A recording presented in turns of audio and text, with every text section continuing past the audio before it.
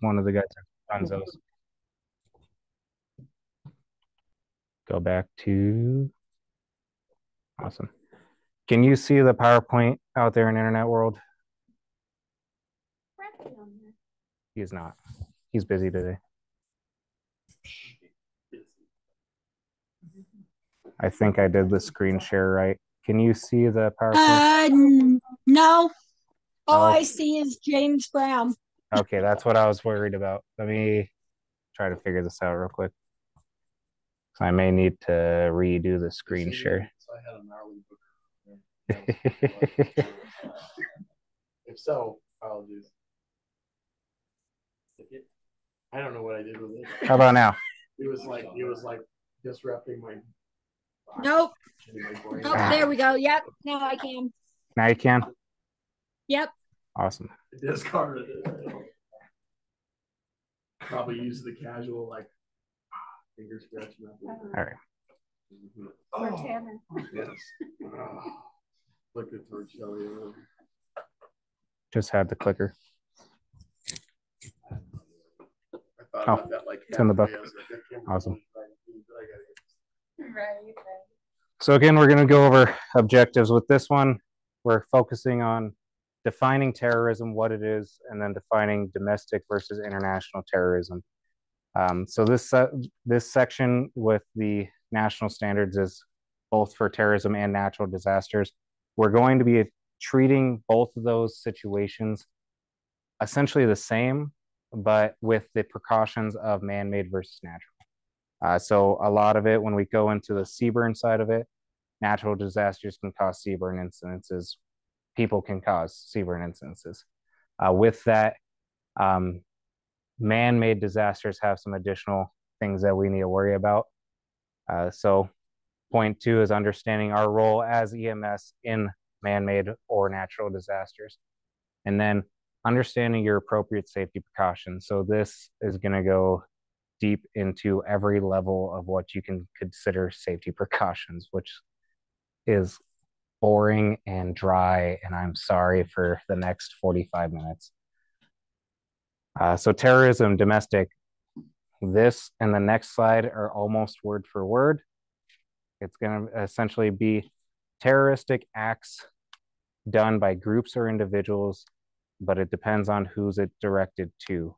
When it's directed at their own government or populations, people who live in America and they're attacking America, or they live in Chicago, they're attacking Chicago. You look at instances like the Boston Marathon bombing, that's acts of domestic terrorism. Waco, domestic terrorism. All of these. Huh? No, that was international because it, but it.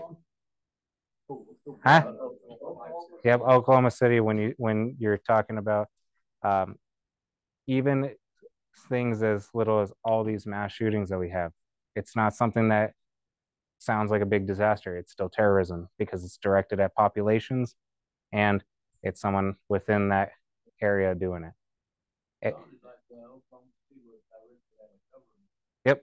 So when it's directed at their own government or population. So it's directed at the city government, if it's directed at officials, if it's directed at the people, all of that's going to be domestic terrorism. International terrorism is defined as those could be the same type of terroristic acts, but it's done by the groups and individuals that are foreign-based and or directed by countries or groups outside of the target country. So you look at the terroristic acts of 9/11 are the prime example that we all should know of.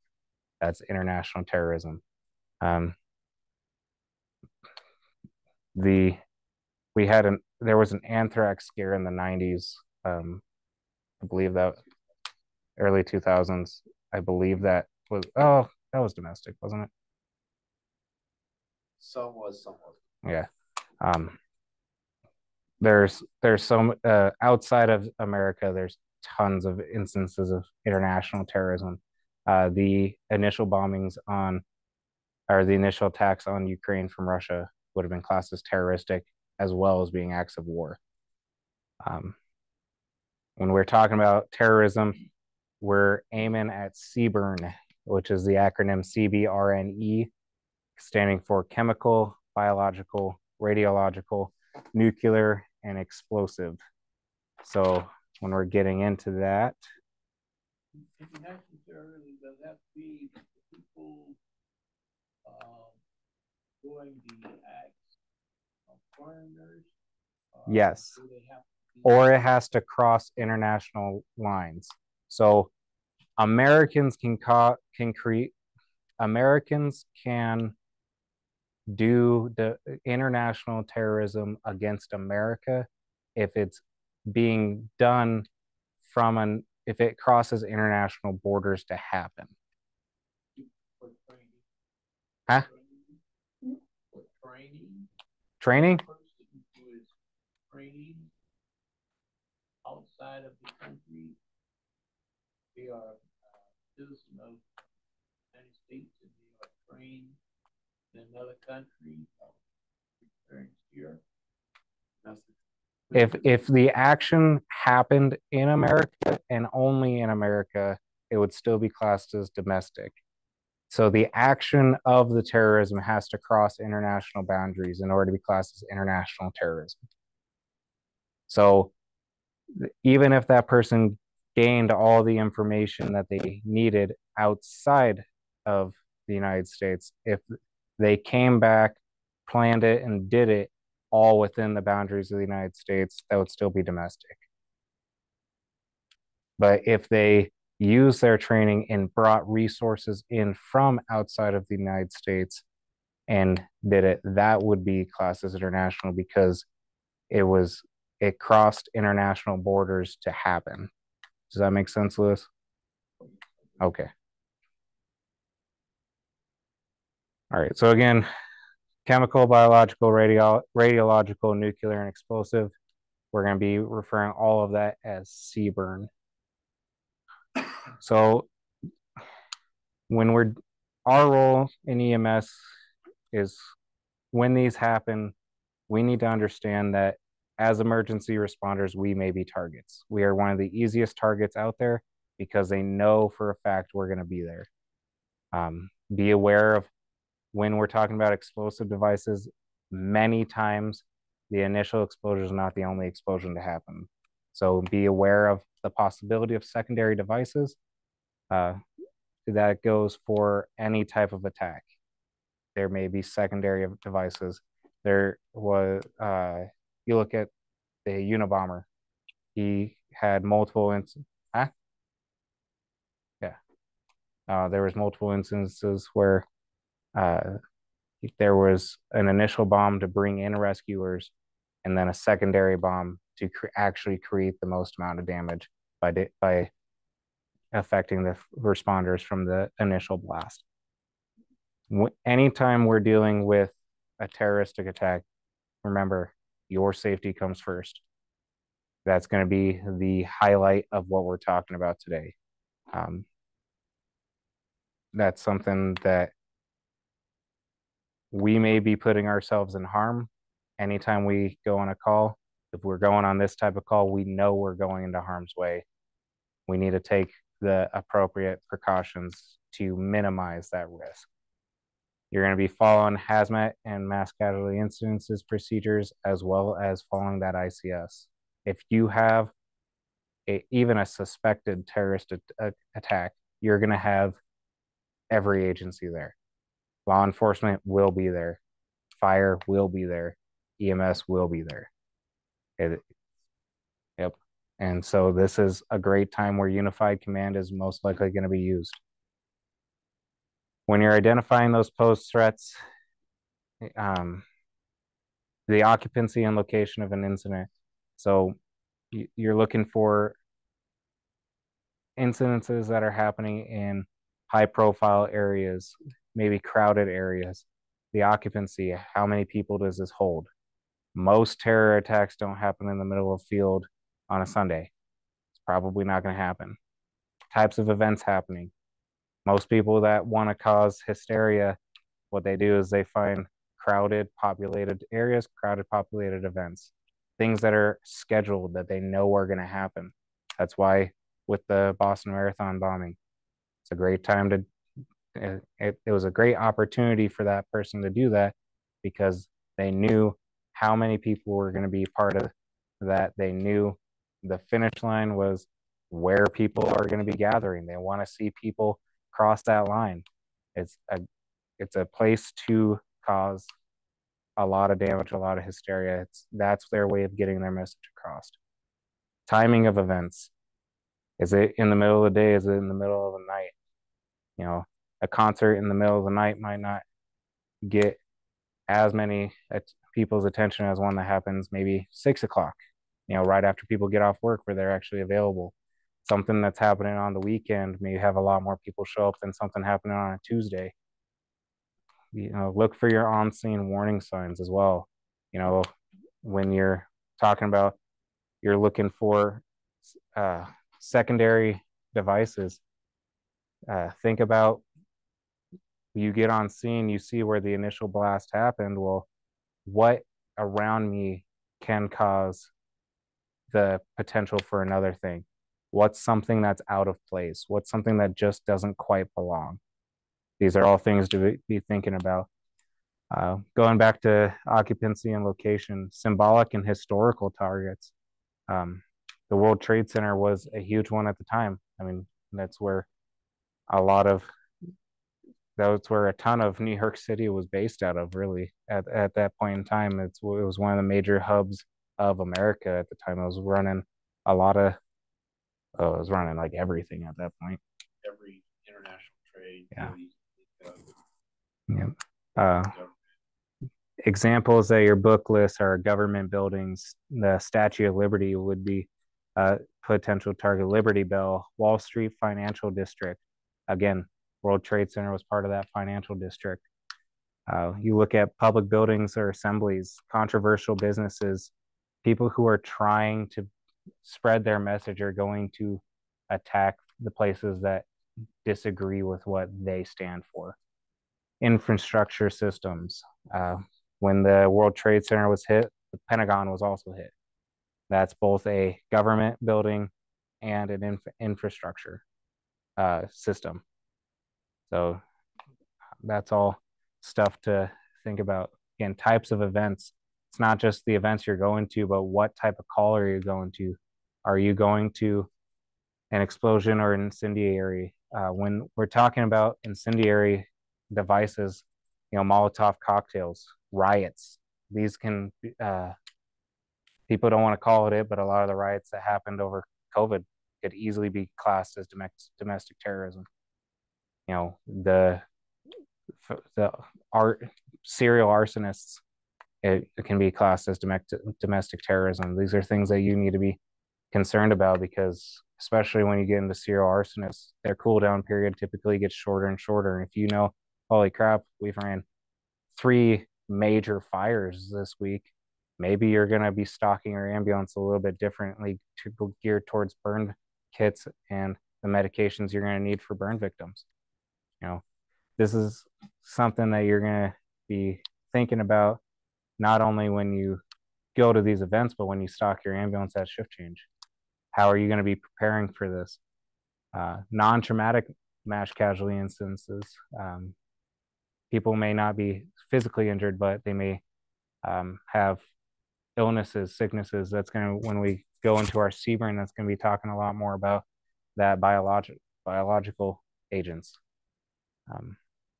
Again, on-scene warning signs, unexplained patterns of illnesses, deaths, especially when we get into radiological and biological.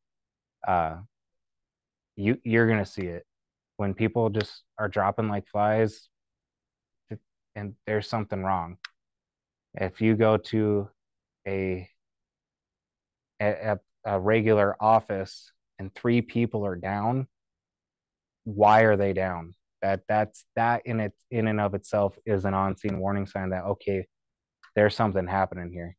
We need to be a little extra cautious.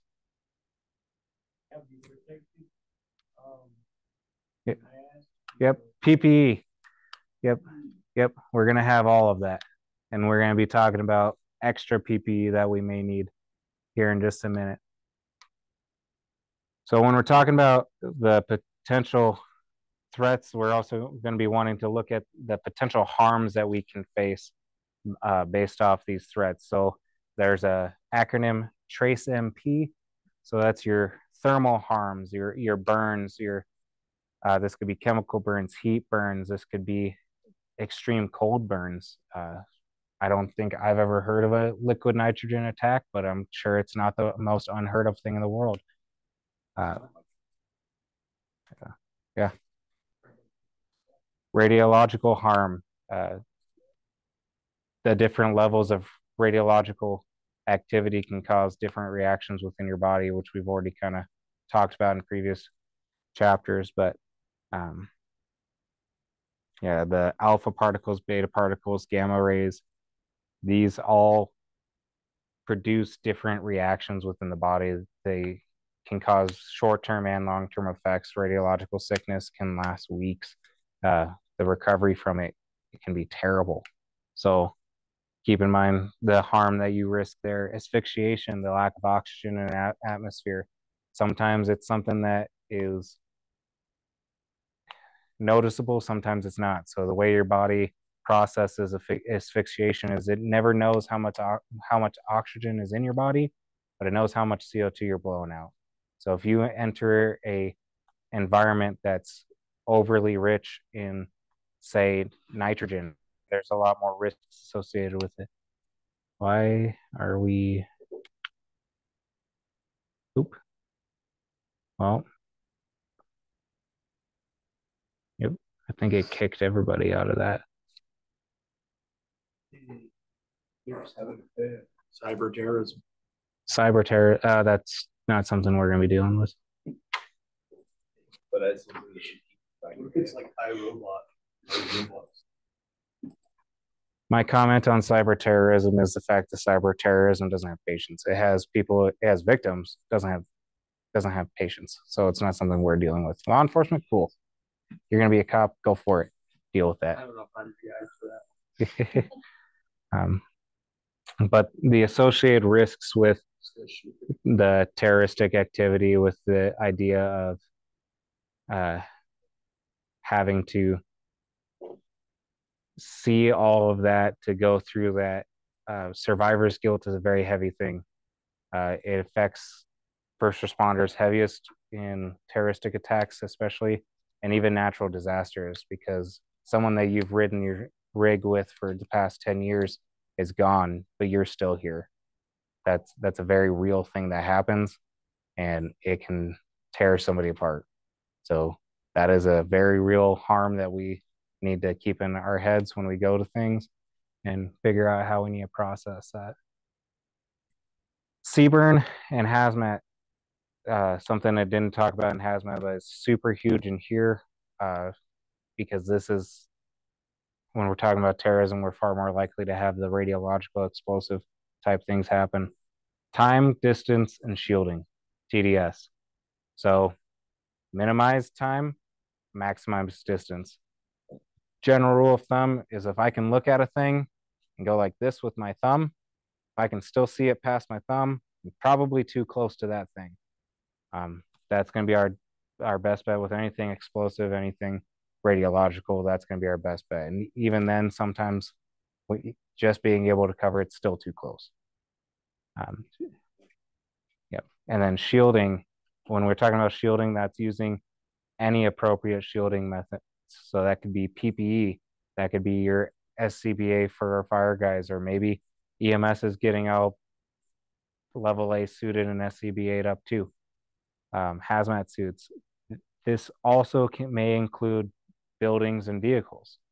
When we're talking about explosive incidences, when we're dealing with explosions and blasts, the vehicle alone is not sufficient. That being said, if I have a concrete building between me and the thing that just exploded, that's probably sufficient. If I have a building between me and what's a good, I don't want to use radiological, or a chemical spill, probably good. If there's a chemical spill outside and I'm in my vehicle, it's probably not going to affect me that much. those are things to keep in mind. We're going to be talking about that throughout the next handful of slides. So all of the next ones are going to be our response to the specific sections of CBRN. So in a chemical response, our self-protection is going to be our PPE, our standard precautions. That may include gowns, that may include hazmat type suits. It will almost always include respiratory protection. And in any type of incident, we should be using a buddy system. But especially with chemical type instances, we want a rapid intervention team or a RIT crew available. Our four major routes that the chemical issues are going to be affecting are absorption through the skin. So that looks, we go to, yeah, starting on page 1255, it goes in a lot better depth. But the way you can tell on the absorption is that's where you're going to have injury to the skin itself, your skin temperature, your blood flow to that area may be affected. The higher the concentration of the substance, the greater your exposure is going to be.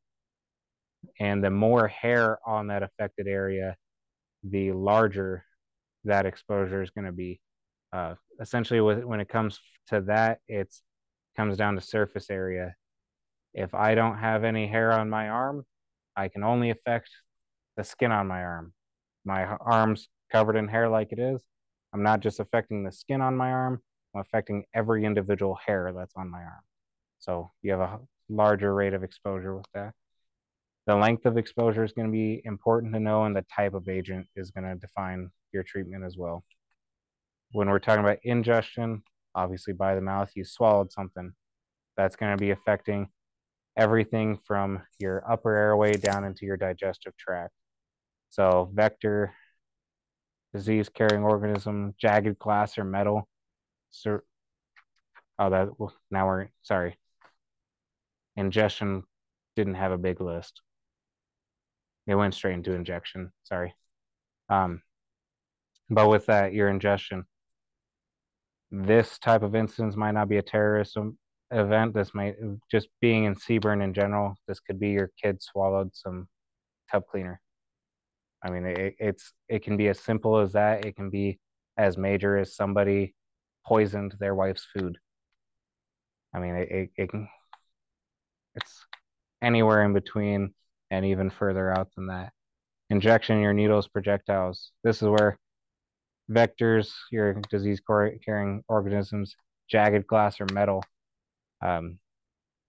Something that we don't see all that often, but it was used historically, was to shatter glass and throw it at people. That has been historically used in combat for centuries.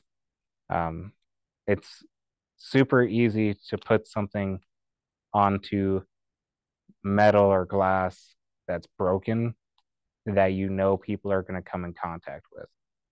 Something as simple as contaminating a broken glass bottle, or having a contaminated something within glass and then throwing that bottle.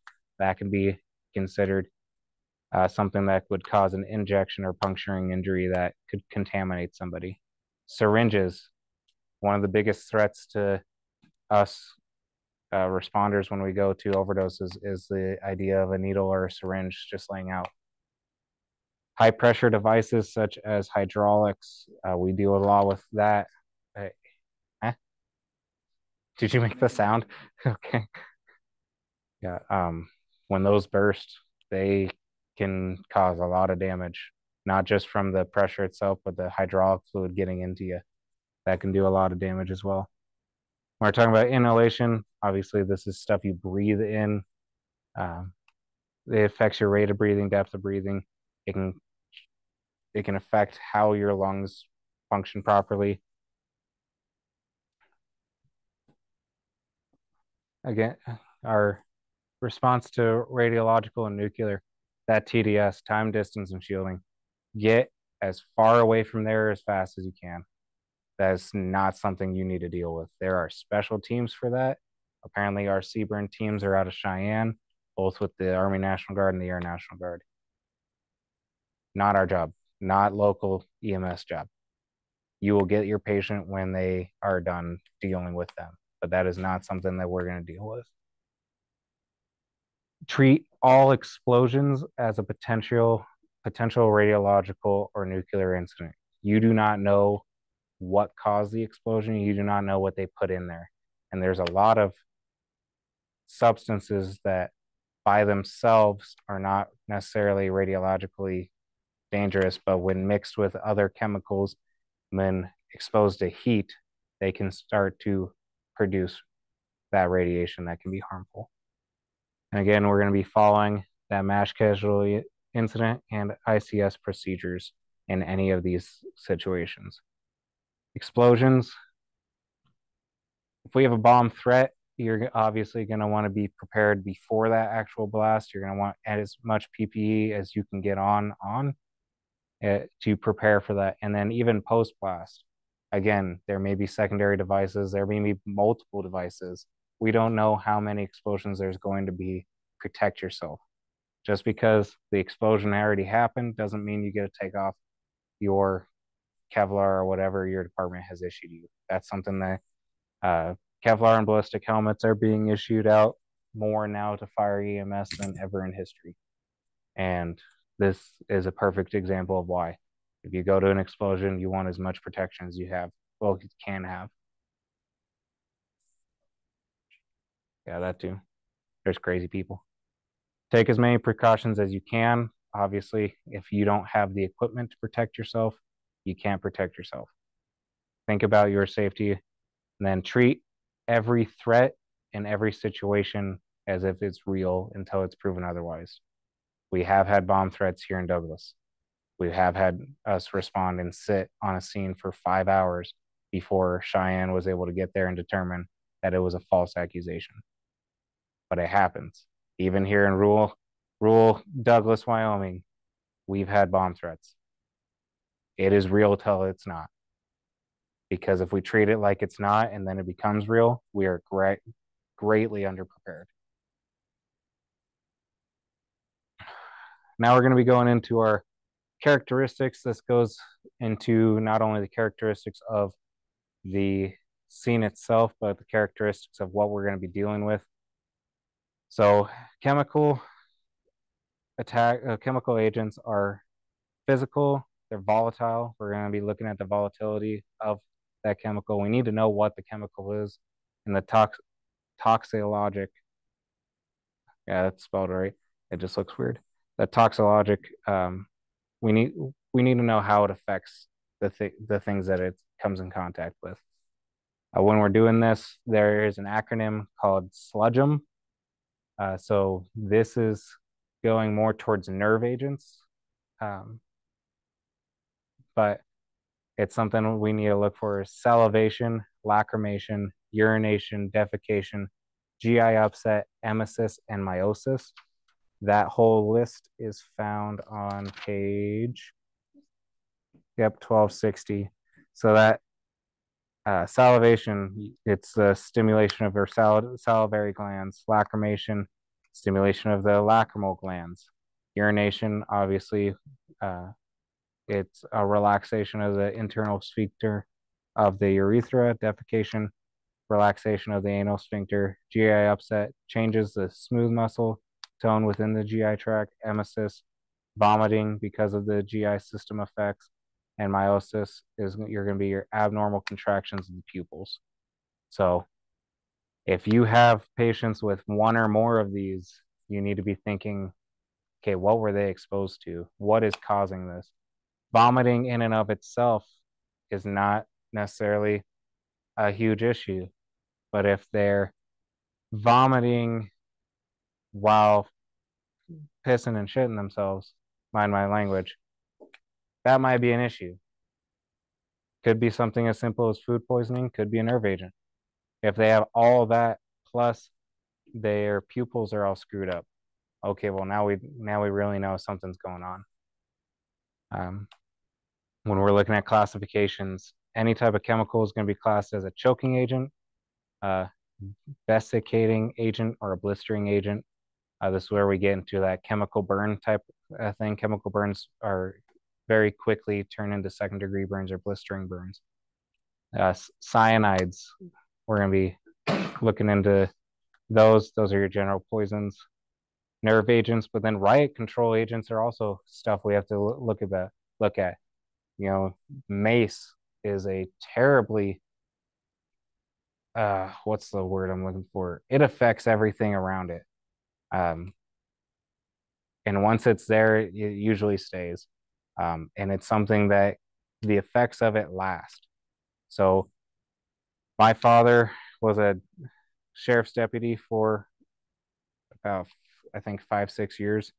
In that time, he had his partner accidentally mace him in a bar fight.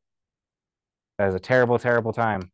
It affects your vision, it affects your tear glands, and especially nowadays with the mace that they have out now, where it's almost a liquid that it's sprayed.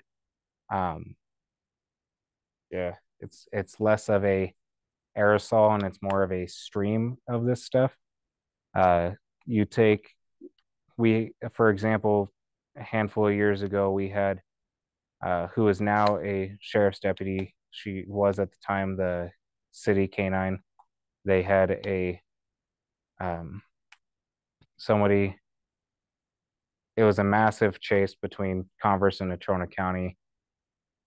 They ended up at a bridge on the highway. She was taken out from the city to do that, being a canine unit.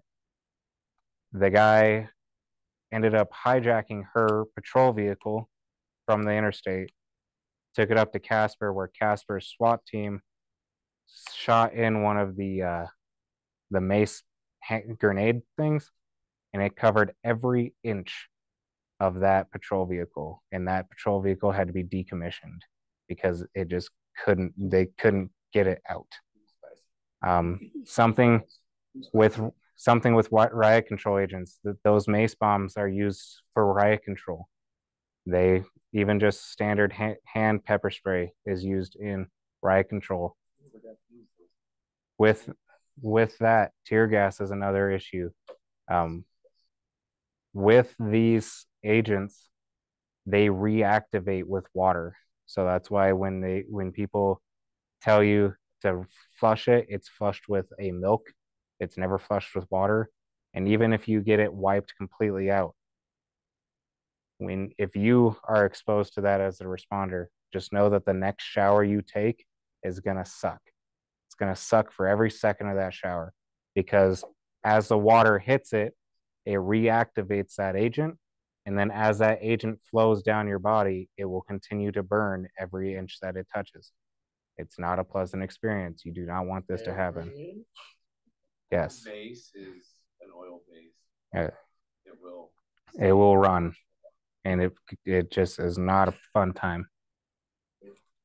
Continuing on to our CBRN characteristics for biological agents. So when we're getting into this, we're talking about microorganisms and toxins that can cause disease processes. So when we're doing this, our considerations that we need to think about is the infectivity. How infectious is this? How communicable is this? The virulence. So at what concentration of the virus does it become transferable? You look at something as simple as the HIV virus. There's people now that can take pills to where it is such a low viral amount in their body that it can't be transferred, but they still have to live with the virus in their body. So we're looking at the virulence, we're looking at the infectivity, the toxicity of something. How toxic is this if it actually gets into your body? What effects is it going to have on the body? The incubation period, how long does it have to be in your body before it actually becomes an issue? This is going to be effect when we're talking about monitoring these symptoms. How long do we have to monitor this patient? How long is this patient going to probably need to be in the hospital for?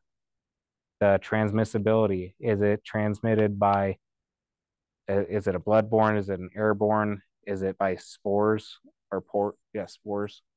The lethality, if someone gets this, how likely are they to die? and then the stability.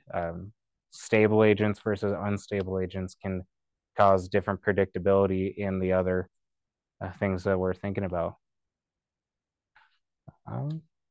We make sure there's nothing else that, so yeah, this one's a really big one. So I kind of left it up to you guys to actually read the chapter on this, because it goes into our bacterias like anthrax and cholera, the plague, Q fever. There's a T word in there that I still can't pronounce. I've looked at it all day and I cannot pronounce this word. Tularemia? Is that right? God, I hate that word. I struggled for an hour earlier. Toxins, botulinum ricin is a common one. I've heard that one thrown around a lot. The staphylococcal enterotoxins, or SEB, your trichothecene. God, it's a lot of chemical names. And then in the viruses, your smallpox and such like that. I'm leaving it really up to you guys to go in, because there's paragraphs on every single one of those. And that's just too much for us to go in depth with. And really, you guys need to be reading your books anyways. I know, right? It's just my job. When we go into our radioactive and nuclear, obviously nuclear things are radioactive, so they kind of get combined. We look at, with this, it's more looking at what types of incidences we may run into. So the scenarios are, military nuclear devices. Things can go off when they're not supposed to, and there's hundreds of, what? I know. Well, there's hundreds of undetonated, I don't want to call it artillery rounds, but heavy ammunitions. What? Yeah, UXOs that are buried on different military bases. There are things that don't hit their intended target and they're just never seen again. And if they don't detonate at that point in time, then they're still considered armed. I'm seeing videos all the time of people doing that magnet fishing and finding random undetonated military devices in rivers. And they have to then call the United States military to come figure out whether or not it's safe. Yeah. That's something. I mean, we have military nuclear facilities in this state. That is something that we may have to deal with. Improvised nuclear devices. Yeah, that one's gonna be one where the physical act of assembling, putting it in without proper shielding. So people that may be doing this that aren't sanctioned to be dealing with the nuclear power, and they're doing it with all the wrong PPE, they may be now a patient with radiological sickness. Radioactive sickness is something that takes a while. You have to have a lot of exposure over a while for it to really get bad. But when it does get bad, it stays bad. And it can make people deathly sick. Yeah. That's another thing. Yeah. Radiological dispersion devices, RDDs, or dirty bombs, devices that decimate radioactive material, conventional bomb that spreads a radioactive substance when exploding. I would hate to see it happen. Someone take uranium from the uranium mine and integrate it into another traditional explosive like a pipe bomb. And now when it blows, it's sending those chunks everywhere. It'd be a terrible day, but it's a possibility. Again, these are what we call high risk, low frequency calls. Something that we will probably never see in our career, but we have to know about it in the event that it happens. Sabotage, standpoint of nuclear terrorism, this is the most likely thing. So with us having nuclear power plants and nuclear military facilities, these are going to be targets of terrorism.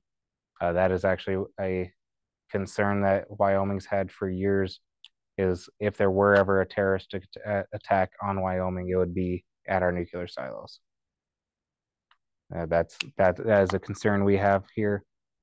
And when it comes to sabotage, it can be sabotaged by major instances, or it could be people intentionally screwing up a process that then contaminates water supplies.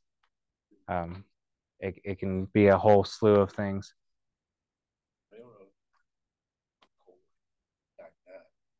Railroads, I saw a video today. They are finding that people are placing these metal derailing things on railways. There's people now that are walking railways in order to find these, and they place it on one track. It's kind of a weird arch shape, and it's just enough to get those wheels off that track, and it's causing derailments. There are people out there that think that that's the best way to send their message, and it causes so many issues, and it causes a lot of hazards for us as responders.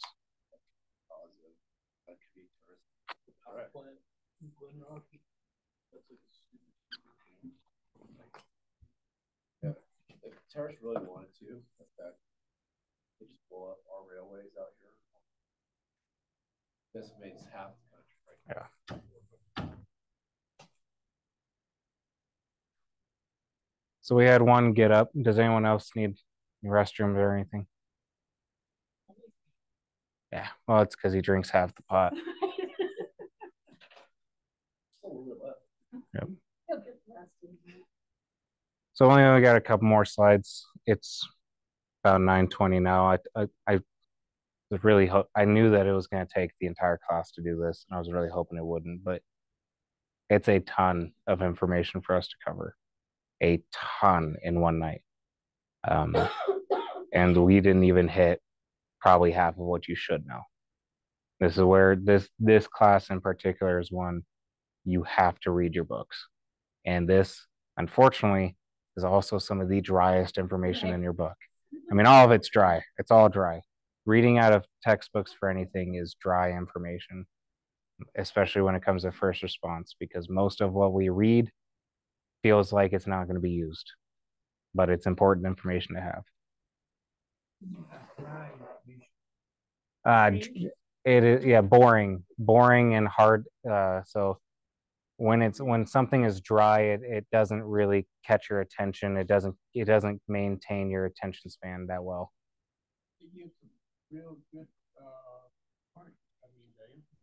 Oh yeah, there are definitely a lot of great information to have. Just sometimes it can be very hard for some people. Like for me, I have a really hard time reading out of textbooks without falling asleep, and EMS textbooks put me to sleep faster than most others.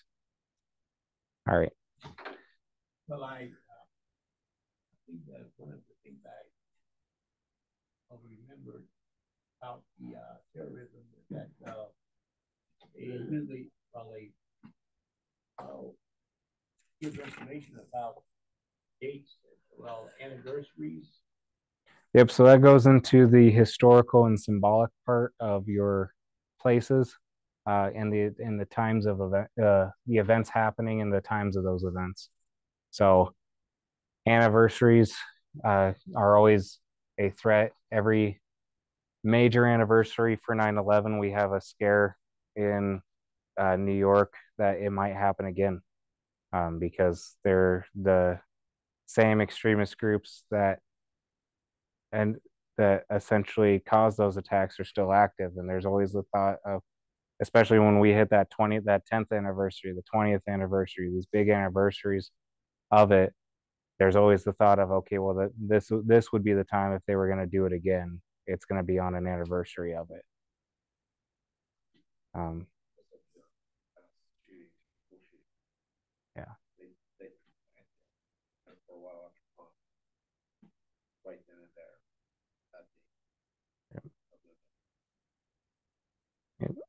And especially it could be anniversaries of anything, especially when it comes to what their cause is. Wasn't Did you call upon this didn't happen on the same day?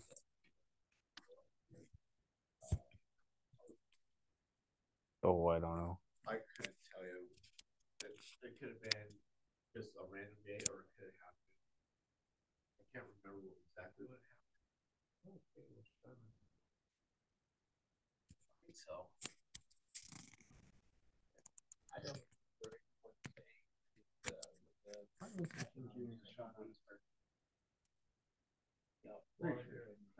That might be a Mandela effect. People often like it could be completely random, but they want to attach it to something.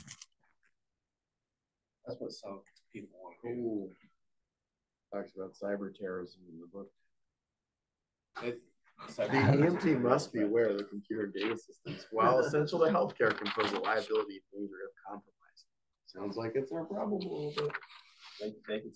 Yeah, it's our. The worst thing about that is when they will lock a hospital's computers and then make them pay, and they have to pay because there's no. So that actually happened recently to Gillette. Mm-hmm. I knew it was a local-ish hospital.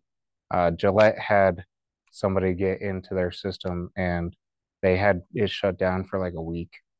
It was really bad. Wasn't not just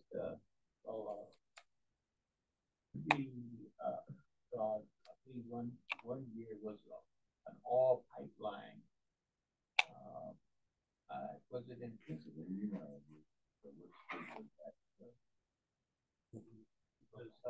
They shut down they shut down the pipeline where oil and gas. You answer his question. You got more information on it? So yes, there was a terrorist attack on a pipeline via a computer, where they held the pipeline ransom. All right. Real quick, we only got a few more slides here, Lois, so if we can try and kick through them, I want to try and get us out here pretty soon. So when we're talking about our last part of CBRN is that it's explosives. So again, we're talking about those incendiary devices, those Molotov cocktails, the people who intentionally set fire to places. It could also be something like a propane bomb or a timed electrical arc within a flammable substance. Like Jason Bourne poster up. Sure. With these, also, obviously, there's inherent risks with those. When we're talking about explosives, we have blast injuries, and there's blast injury patterns. When we're talking about lungs, when there's a direct injury with involving the lungs with a blast injury, you're looking at the overpressurization of lungs that can cause the issues there. Ear injuries, anyone that's been around a firearm, that tinnitus that you have just from this sounds of gunshots. I know. Gunfire is a micro explosion. That is the smallest scale of the damage to your ear that explosions can have. You're around car bombs, hand grenades. You're around Claymore, C4, any improvised explosive device like a pipe bomb. The blast from that's going to cause that tenfold because of the level of. God, those are fun. Yeah. Abdominal injuries. Your abdomen's a major cavity with a bunch of organs in it, and some of those organs really do not like shock waves hitting them. Especially you look at your solid organs do not compensate as well as your hollow organs do. Your hollow organs, like your stomach and your intestines, they have room to flex with that. Your solid organs don't. And brain injuries, you're going to have that coup counter coup as well as just the overpressurization in your head it can cause. strokes, it can cause a lot of the same concussion type, stroke type symptoms with traumatic brain injuries, even without that direct blow to the head. And all of those go, there's a paragraph on each of those in the book. 1 second. Okay. We're almost done.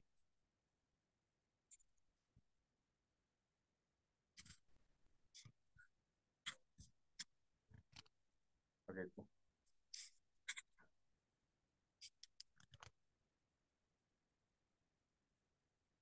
Okay, cool. Everybody. If that wasn't the coordinator for the class, I wouldn't have answered it, I promise. He's going to have to do a bunch of editing on this. Explosive injuries, you're also, those are traditionally injuries that are specific to blast injuries. You're also going to have any type of major traumas associated with the blast injury that you need to look for. But these are things that these are special considerations with blast injuries that are different than any other type of trauma. Treatment for blast injuries, you're really going to be treating it no different than any other injury. You're going to be following your local protocols and treating it as appropriate. Brain injuries are treated as brain injuries. Lung injuries are treated as lung injuries. Your abdomen is going to be treated like an abdomen. It's more of, if you have explosives there, these are things that you may need to do extra checks on, because this is something that's common. It's a pattern that happens with blast injuries. Something else to note, that is not anywhere in the book, but it is a real world thing to know about, is that blast injuries are exponentially worse within water, because when you're in atmospheric air, your body's used to that. It can adjust to the atmosphere. When you're in water, you're stuck at whatever the water pressure is. So there is a terrible scenario. If you're at a pool and a hand grenade's thrown, do you jump in the water or do you try to hide on ground? Well, if that grenade goes off and you're in the water and you're in the water, that's this type of overpressurization that will collapse lungs. That's what's going to burst your organs instead of just damage your organs. So if you have a blast injury of someone in water, that's an extra thing that you need to be worried about, because it's going to exaggerate their injuries. EMS's role within these incidences are going to be notification. So you need to be able to notify any and all responding agencies of what's going on, any and all receiving hospitals, and have that communication, that notification of who's IC, who's establishing what. Essentially, you need to make sure that everybody's informed. Identification, you're identifying what the issue is and identifying the steps that need to be taken. The protection, protect yourself, and then protect your patients as best you can. And decon, we talked about decontamination a little bit. If you continue on with hazmat certifications, it goes a lot deeper into that. But with your decon, that's something in any CBRN incident, it's treated like a hazmat incident when it comes to decon. You need to be deconned afterwards. Your rig needs to be deconned, and anything that you and your patients touched needs to be heavily decontaminated afterwards. Last thing we got for you guys is protect yourself first. That is the heaviest priority in it, is that you are not good to anyone if you are not protected yourself. So know what to look for, know those signs, know what is around, know your disaster plans. Disaster plans is one of those keywords, those hot things that, as Cher likes to call them, or the good things, whatever you want to call them. disaster plans. Every agency has it. Every agency has their own version of it. Know what yours is. Know what your community's is. Do not rush into things. That's the biggest thing, is that people, especially first responders, are like, I need to help. Step back and think about how you can help first. Okay. If you run in before a plan is established, you can easily become a patient yourself, and you can become a liability on that scene. Use your resources. Use law enforcement. Use your fire guys. Use your emergency management. Use the National Guard if it's available to you. Use your specialty teams. We've talked about, for us, our regional response team for hazardous materials comes out of Casper. But if we're out on Jenny Trail or out by the North Antelope mine, Gillette's probably going to beat them by an hour, realistically. So use your resources, know your resources, and do not be afraid to call for more help than what you need. Like I said, when we talked about the hazmat in the mass casualty, nobody's going to be mad to be called out and then canceled. But if they get called out after they're needed and everybody's behind the ball, that's where people are going to start having issues, because you want to be ahead of the game. It's better to need it, well, have it and not need it, than to need it and not have it. It's the oldest saying. Moms have been saying it for years. Probably true. With that, do we have any questions, comments, or concerns on this? All right. With that, I'm going to stop the recording real quick. Everybody, internet land got disconnected a while ago, and I was not able to get them back on, so that sucks.